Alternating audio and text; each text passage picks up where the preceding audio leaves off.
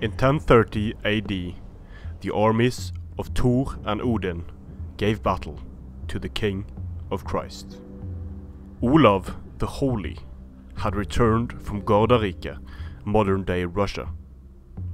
As he went, he gathered to him mercenaries, robbers, and any who would follow him back to Norway to reclaim his throne that he previously lost to Knut the Mighty of Denmark. He met a mighty host of peasants situated in Stiklestad.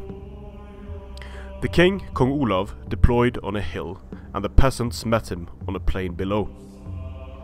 Both of them had their flanks protected by a river, but Olav had the stronger position in terrain and had the more experienced troops. The peasants were a conglomerate of the household troops of different lords and earls of the country, and they were said to be a vast host, at least 15,000 in number, and while modern accounts bring this into question, it's fairly certain that the peasant host was significantly larger than the ragtag army that King Olaf brought to Norway. Now, King Olaf was a hated man. He had tried to christen Norway and done so in a violent and bloody fashion. He was king only in name. He was not a king of the people. The people hated him, and they were required by law to kill him for what he had done to the people. Now, as Olav surveyed the vast host, he did not fear them, because Christ was on his side, and he fashioned a battle cry for his men. "Forward, men of Christ! Forward, men of the cross! Forward, men of the king!" When they cried, they charged into the left flank of the peasant host.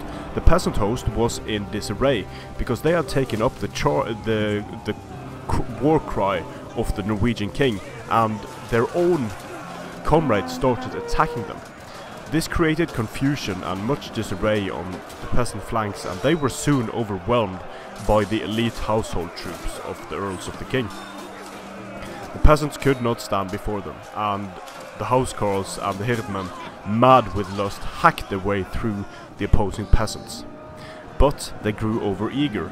They pursued the peasants off the field and left the center of the king's army exposed. Now the peasants in the center charged, mad with rage. Most of the peasant army would be levies, bonder, with very light equipment, but wherever the great men and the earls went, they brought with them a retinue of heathen with great experience in war and good equipment. The fighting was hard and many fell on both sides, but the peasant host had the advantage in numbers, and when the initial charge from the king's host was blunted, the king's men started falling, and the king found himself alone. The king was felled by an axe to the thigh, a sword to the neck, and finally a spear to the abdomen. After his death, he was crowned Rex Perpetuus Norvegia, the eternal king of Norway, and sainted. Although his military campaign in Norway was a disaster, he lived forever as the eternal king of Norway.